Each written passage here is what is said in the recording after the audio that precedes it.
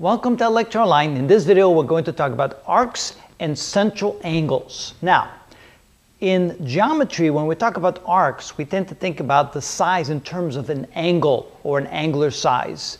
In a lot of applications with arc length or with arcs, we tend to think of it in terms of arc length, the length along the side of the circle. And we'll address that later on. But here we're going to talk about arcs in terms of their size and angle. So here we have three different arcs. Here you can see that the distance from A to B along the circle, the edge of the circle, that's called an arc. And if the distance is less than half the circumference of the circle, it's called a minor arc. So if it spans an angle of less than 180 degrees, it's considered a minor arc. If the distance from A to B along the edge of the circle is exactly half the distance of the circumference of the circle, it's called a semicircle. So that arc, therefore, is then a semicircle.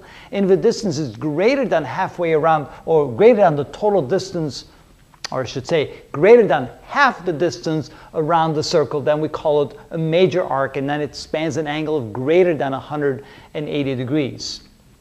So how do we talk about the angle that it spans? Well, when we draw a line through the point A to the center of the circle, we draw a line through point B to the center of the circle. That forms then an angle. The angle is then subtended between those two lines, and the angle, the measure of the angle in degrees is equal to the measure of the arc from A to B. And so that's what we have right here. The measure of a minor arc is equal to the measure of its central angle.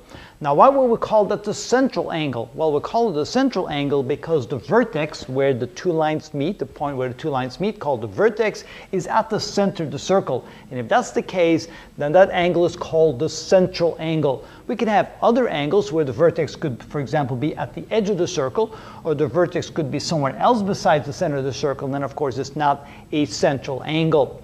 But if it's a central angle, then the angle subtended between the two lines forming the angle equals the angular size of the arc. And if it's expressed in degrees, for example, we could say that the measure of the angle, and let's call it angle 1, so the measure of angle 1 would then be equal to the measure of the arc. Now, how do we express the arc? Well, what we do here is we express in terms of the letters denoting the endpoints of the arc, A and B, and then we draw a little circular symbol on top of that to indicate that this is the symbol for an arc from A to B. So therefore, if we want to express the measure of that arc, we can write it the measure of the arc A to B like that. And we can then see that the measure of the central angle formed by that arc is equal to the measure of the arc itself. And that is how we express that. So now we know a little bit about arcs, and we'll talk a little bit more about angles and arcs in the videos to come. In this video, we're going to talk about the central... Take two. Welcome to our lecture online. In this video, Take three. You're not helping. You're supposed to be helping. Take three. Take three. This is not going to go well today. Okay. What was I going to say?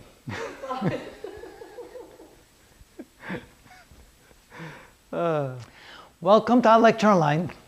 I need a drink.